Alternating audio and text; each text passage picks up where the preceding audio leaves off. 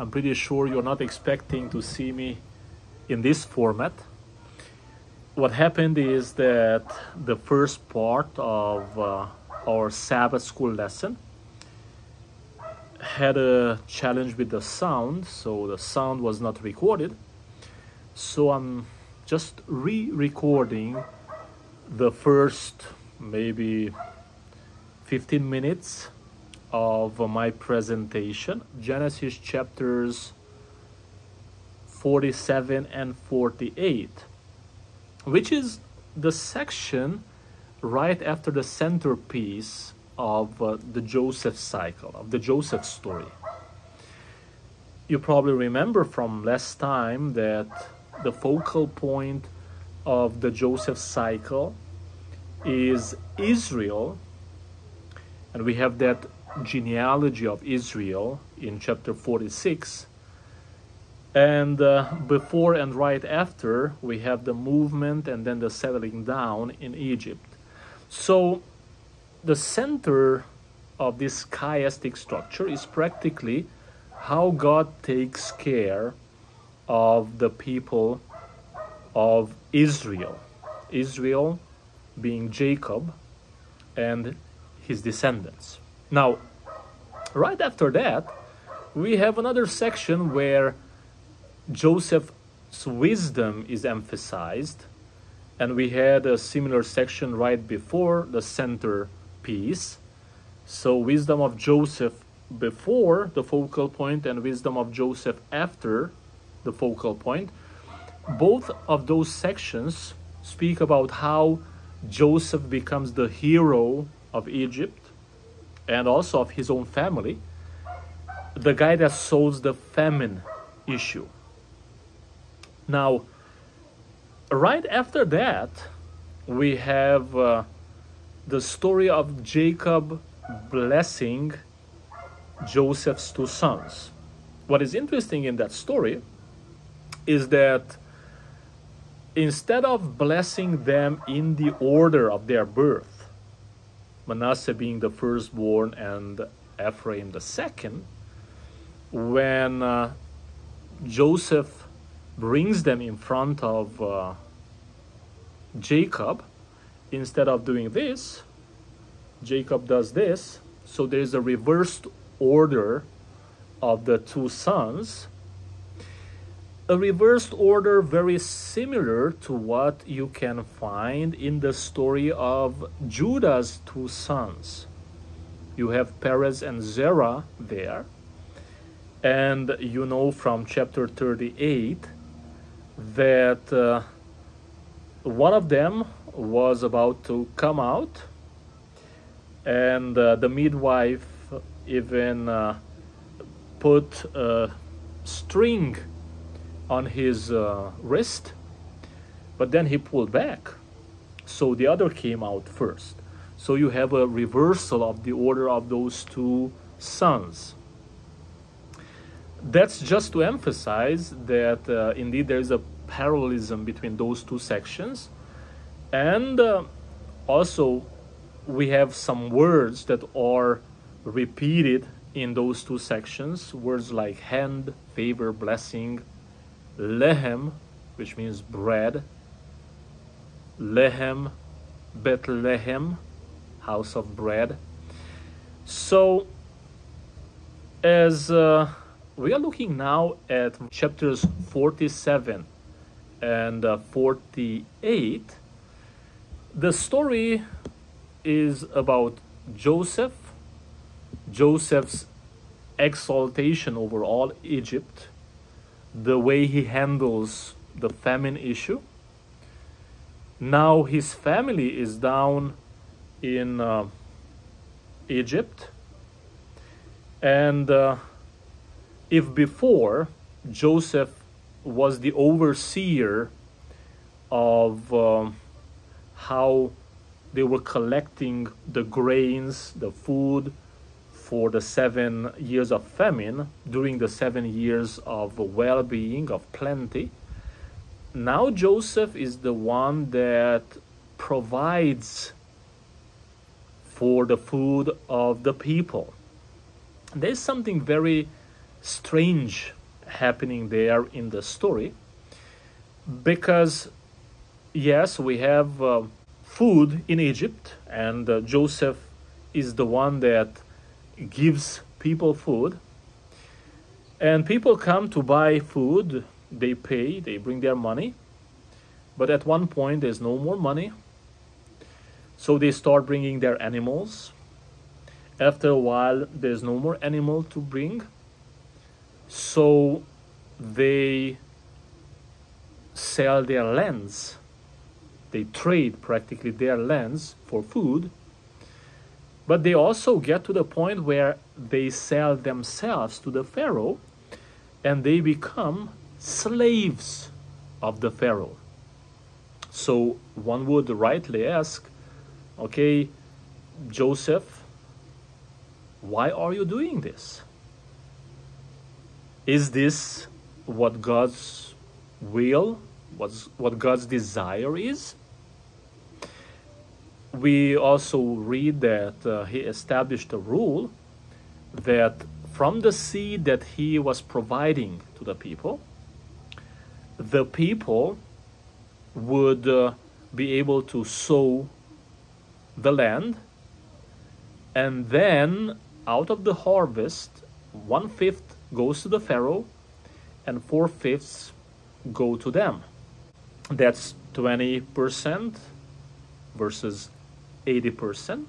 But remember, the land is not theirs, and they are servants of the Pharaoh.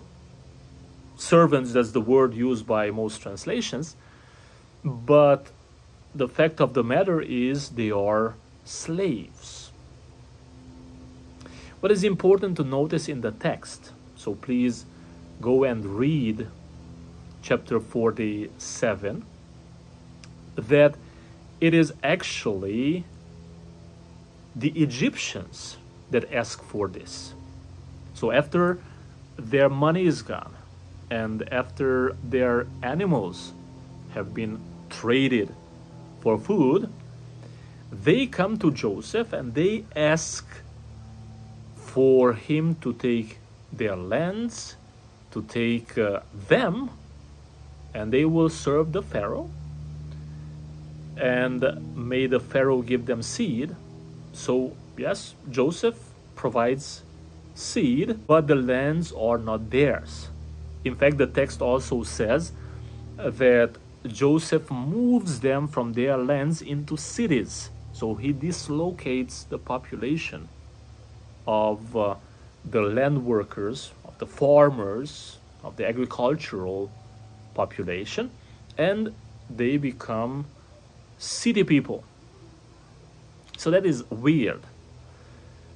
I'm emphasizing this because, you know, here we have a guy, a wise guy that God uses in a certain context, in a certain historic situation. But it's very hard to judge what Joseph does in those circumstances with the expectations of the 21st century. Because this slavery kind of thing is very hard to understand. Not to mention that at this point his family is already in Egypt. And the text says, the same chapter, that they're in the land of Goshen, where they settled down. And Joseph intentionally arranged things in a way that they will be given that territory of Goshen, a very fertile land, where they can continue their normal life of shepherds and cattle herders. So they are there. Some of his brothers are even elevated, probably because the Pharaoh offers that, to become chief herdsmen of Pharaoh's cattle.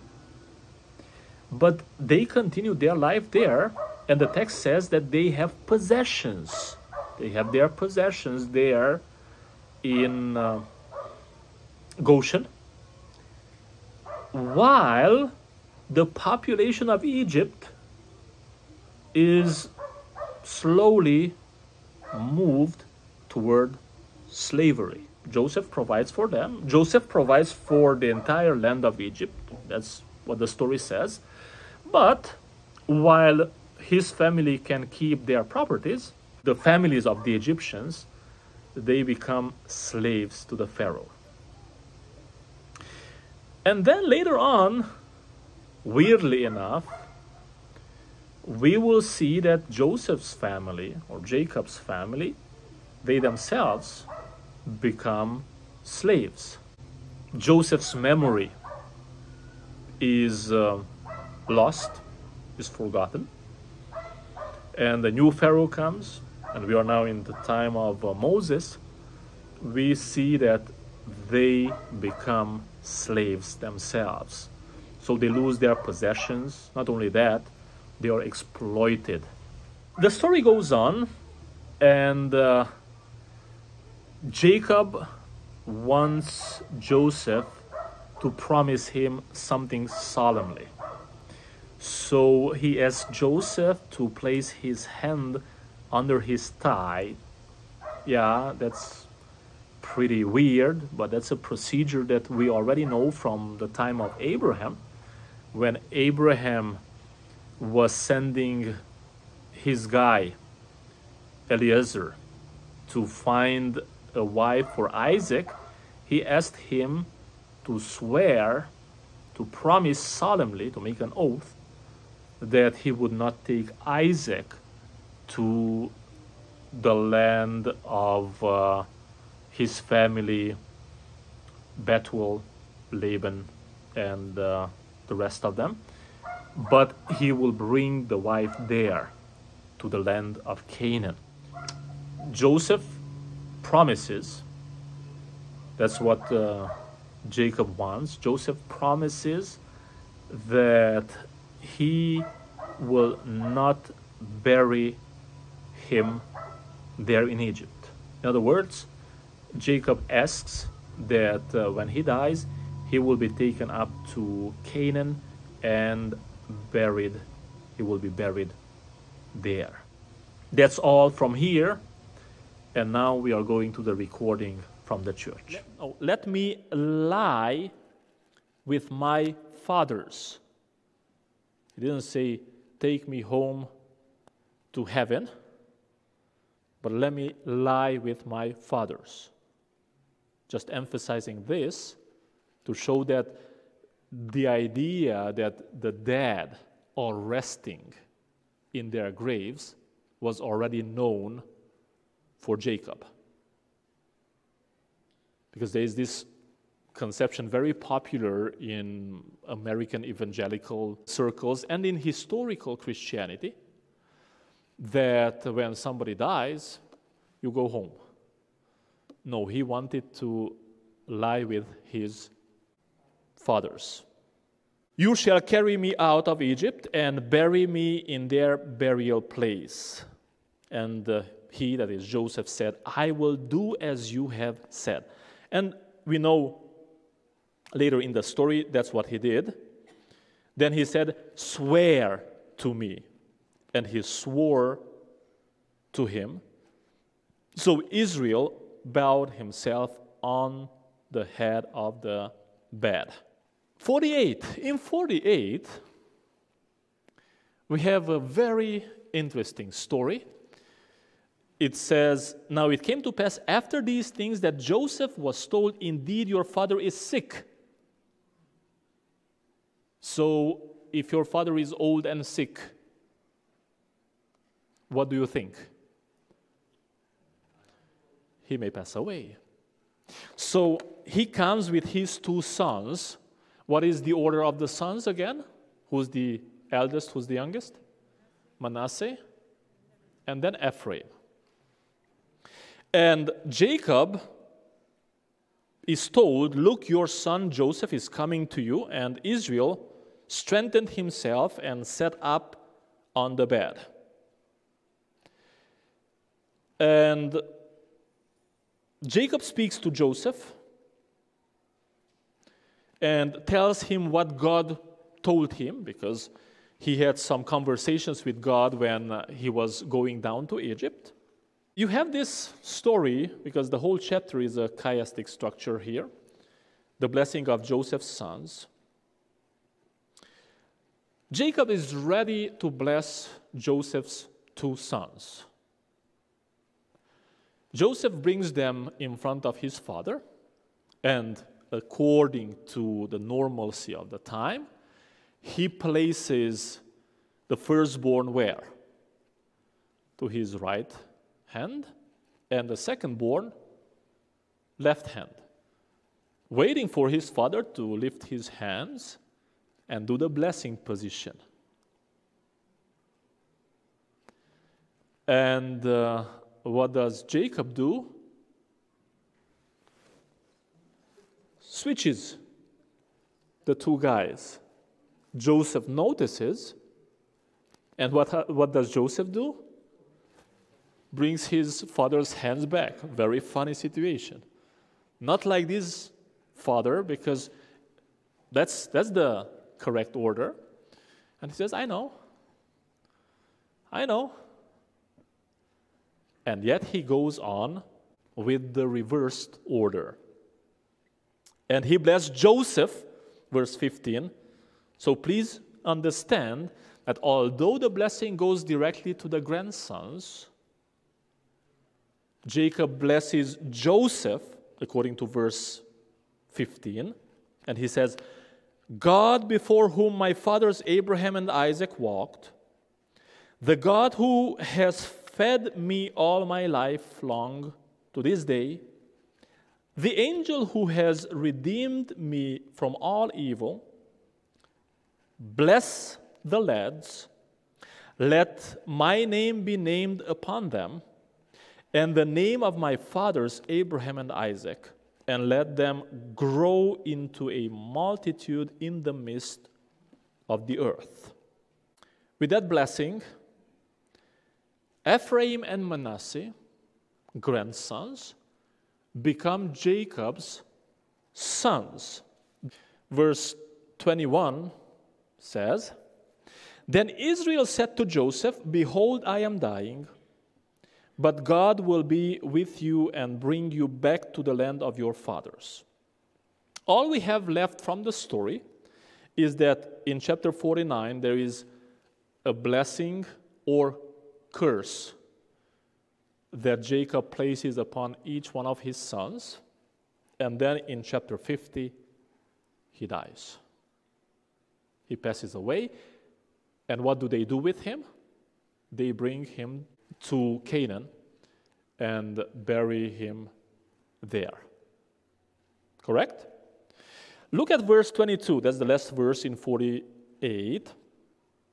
Moreover, I have given to you one portion above your brothers, which I took from the hand of the Amorite with my sword and my bow. Did you know this about Jacob?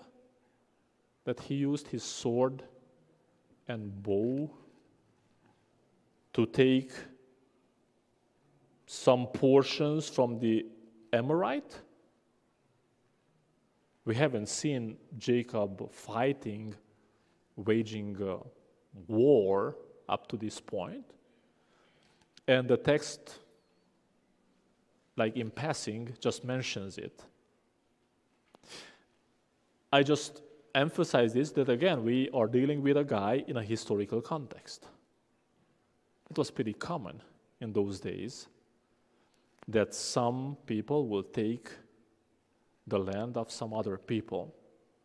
Remember, in the past, there was a moment when Jacob bought lands. When he was at the city of Shechem, he bought lands there. And then he had to move on from there. Why? Because of what his sons did there. More specifically, Simeon and Levi. And he was very unhappy about how they used the sword. According to the text, it seems that Jacob, probably some other time, he himself used the sword and the bow. How, in what ways, we are not given details. What is interesting is that normally it is the firstborn that receives double portion. So practically in Jacob's case, since he had 12 sons, he would have to prepare, so to speak, how many portions to give out? 12? 13. Why? So you have 12 plus 1. Because one of them receives 2 portions. Who receives the 2 portions? Joseph. Jacob says that in verse 22. I have given to you 1 portion above your brothers. Right? So he has the portion he normally would get plus 1. That's why he brought in both of his grandsons, Joseph's descendants. That's interesting. Because this only concerns really the material part of the blessing. The spiritual part of the firstborn right goes to whom? It goes to Judah. Now you may think, okay, so why are you, Jacob, doing this? Did God tell Jacob to do this reverse kind of order with Ephraim and Manasseh? Is there anything in the text that says that? I haven't found that. Does that mean that it was just Jacob's idea? We don't know. Question: would Jacob have had the right to do that even if God had not told him to do so? They were his children. And Jacob does a lot of weird things when it comes to his children. Because Reuben is the firstborn, he doesn't treat Reuben in any way like he was the firstborn. So all his firstborn favors go to Joseph and Judah, none of them being the first, not even the second, because Judah is the fourth, and Joseph is the second from the end, right? In a way, Joseph was the firstborn. In Jacob's mind, it seems it has never gone away that he was tricked into getting married to all these other women. In his mind, he should have been married with whom? Rachel. And the firstborn of Rachel was Joseph. Problem fixed. And he kind of fixes it. How Judah becomes the one that carries on the lineage of Jesus Christ, hard to say, but we'll see about that next time more. Questions now? So chapter 37. Yeah, verse 10, yeah. So verse 10 here says, Jacob speaking to Joseph, what is this dream that you have dreamed? Shall your mother and I and your brothers indeed come to bow down to the earth before you? Question is, What mother? Because at this time, his mother is passed. Right? Rachel passed away when Benjamin was born. Genesis 35 is when Benjamin is born, and Rachel passes away. Then in 37, we have Jacob speaking to Joseph and says, "What kind of dream is this? Shall your mother and I and your brothers indeed come to bow down to the earth before you?" The only way I can take this is in a sarcastic kind of way, in which Jacob kind of tells Joseph, "Look, this is hilarious. How can you even imagine something like this? Like your defunct mother and I and your brothers are going to bow down to you? What kind of dream is this?"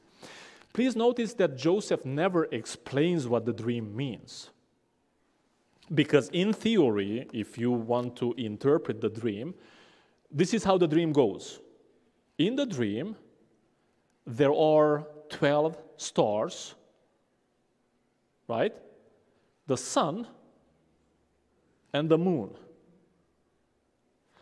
The way Jacob explains it or interprets it, the sun stands for whom? For the father, right? The moon stands for whom? The mother. But can't the moon also stand for mothers, like collectively? For all four of them? Because they are a family. If we go with this interpretation, they are a family in which they have one son, and they still have 3 moons. One moon disappeared. You understand how I try to visualize this? But the way Jacob takes it is, hey, Joseph, really, now, your mother, and that's the one that he starts with. Normally, in a patriarchal mindset, you may think that he should have said, "So you think me or I and your mother and your brothers," but that's not the order. It's your mother and I and your brothers. To me, it suggests that Jacob emphasizes the hilarity of it, the ridiculous nature of what Joseph has dreamt, giving him the impression, "Listen, son, I love you, but this is stupid. How can you even think like this?" But later on, we see Jacob bowing down, so to speak, to his son. And when the whole family goes down to Egypt, at one point he goes up to Goshen. He goes to meet them. And most probably there's some sort of submissive attitude there involved as well. What Jacob is doing in this moment with Joseph's sons is at a crucial moment of his time, a way of reaffirming God's promises and also bringing Joseph's sons in, who were by ethnicity half Jew and half Egyptians, making them completely Jews, so Israelites, bringing them into the fellowship of his family, affirming the fact, and this is, I think, phenomenal, never thought about it, because this is Old Testament all the way back, that in the end it's not ethnicity that really counts. Because these are half Egyptians. Their mother is the daughter of a priest, a pagan priest. And yet, God takes them on as part of his family. That's fantastic to me. This answers to Genesis 47:31. Israel bowed himself on the head of the bed. Does it mean that the bed had a head like this and he did this? Which can be taken like that, but some of the translations say that he bowed on the staff. And that is easy to imagine. Those of you that are familiar with people that use a staff, after they do something, they have this moment of relief when they allow their weight to lean on that staff. And I believe, knowing a little bit about the Hebraic mindset, that's what the text wants to say. Because here we are after the moment when Joseph is asked to not bury him, Jacob, his father, in Egypt. So Jacob comes to his son and tells him, "Son, my time is close. I'm going to leave. Please swear, do this for me. Be kind to me, do this for me." "What, Father, what?" "Don't bury me here. Take me home to Canaan," so to speak. And Joseph does that. That's the whole procedure of placing his hand under his thigh and swears. And then this beautiful moment when the patriarch has that moment of relief when he puts his weight on the staff. Or, if somebody wants to insist on that translation, like this, on the head of the bed. Yes, that's a good question. Why don't they turn back to Canaan right after the 5 more years of famine are over? Because they come down to Egypt when they are already into it, 2 years into the famine period. So practically, this 5-year could have been just a temporary stay for them. So don't even settle down too much. Don't open all the boxes, because you are going to move on, move back to Canaan. But that's not what happens. First of all, when Jacob is going down to Egypt, that is chapter 46, God shows up to him in a vision, the text says, and tells him, "I'm going down with you to Egypt. And I will make you a great nation there." So I don't think somebody can be made a great nation in 5 years. I mean, you can do a lot in 5 years if you are a large family, but the language seems to be more than just referring to what one can procreate or a family can procreate in 5 years. "And then I will bring you back," the Lord says to Jacob. But there is something much more in the bigger picture. If you remember, when God spoke to Abram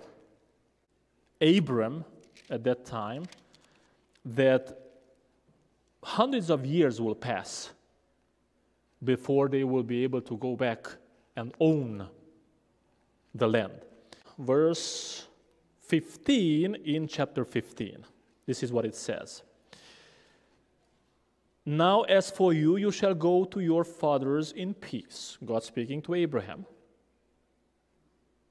"You shall be buried at a good old age, but in the 4th generation, they shall return here in the 4th generation. For the iniquity of the Amorites is not yet complete. For more context, verse 13, so that's a little earlier, then he said to Abram, that's still God speaking to Abram, know certainly that your descendants will be strangers in a land that is not theirs, and will serve them. What does that speak about? We know that Joseph made all Egyptians serve the Pharaoh. But this prophecy is about Israel becoming a people of servants. So it says, they will be strangers in a land that is not theirs. Strangers where? Where is the land that is not theirs? Goshen, yeah, in Egypt, correct. Goshen was given to them, but it was not theirs really. It was the Pharaoh's. The Pharaoh gave it to them. But as soon as the memory of Joseph was forgotten, not only that the land was taken away from them, they became slaves. And the prophecy said it, and will serve them. You can translate it by will be slaves to them, and they will afflict them. And we will see in Exodus, because we are going to continue with the book of Exodus, how they afflicted them 400 years. 400 years. Okay? So, this prophecy given by God to Abram, even before he became Abraham, and then the conversation God had with Jacob, probably creates the background of why Jacob did not tell his sons, hey, let's go now back to Canaan now. Because remember, they go down to Egypt when the famine is going to last for 5 years, 5 more years. But Jacob dies 17 years after he goes down to Egypt. So then the famine is gone, and Jacob lives in Egypt how much more? 12 more years. Never dawns on him we should go back right away. On the contrary, he tells Joseph, don't bury me here, take me up there. So he lives with that ideal in mind. Joseph himself, because we know when Moses leads the people of Israel, the people of slaves, out of Egypt, what do? They gather his bones. In the text, you will see later, it's even mentioned that his body, Joseph's body, was laid in a coffin. And then they took the ossuary, probably, at that time, and took it up to Canaan when they left Egypt. It's like, I don't want to leave anything behind. I want to go home. Did Ephraim and Manasseh go back to Canaan? Well, in person, not. Because in all likelihood, all the brothers of Joseph, and probably the next generation as well, passed away. And then the descendants of them, and those two tribes were part of the people that left Egypt, yes. Very good question. How is this guy, a Hebrew guy, that interprets dreams for a pagan king and some of his high-ranking officials, and then he marries the daughter of a pagan priest? It wasn't his choice, according to the text. Go to verse 50 in 41. And to Joseph were born two sons before the years of famine came.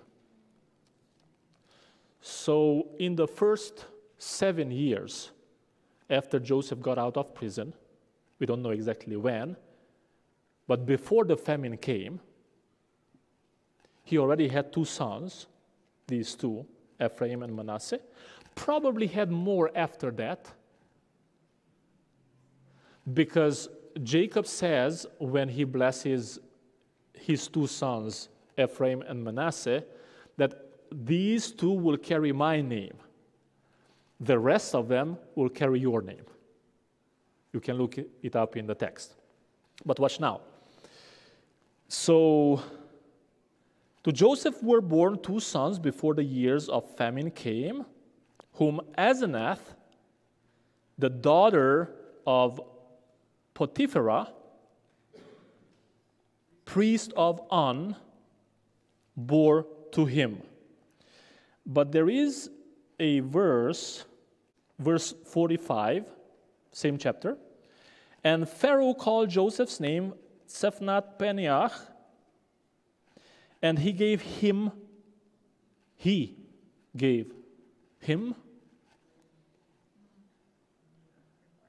got it?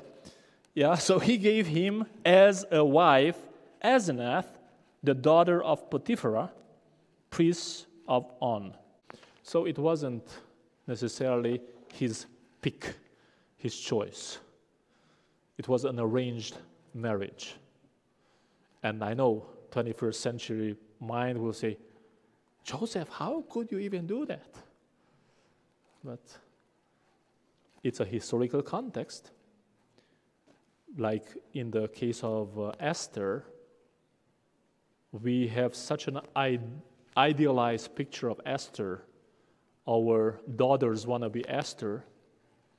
We don't realize how she was forcefully given into marriage or taken into marriage by a pagan king. History is history. Lord, we thank you so much for the grace that we can experience in our lives and what we can also see in the life of the patriarchs. Some of the things that Joseph did were great things. Some of them raise questions in our minds. But Lord, we know that you work with real people in real contexts.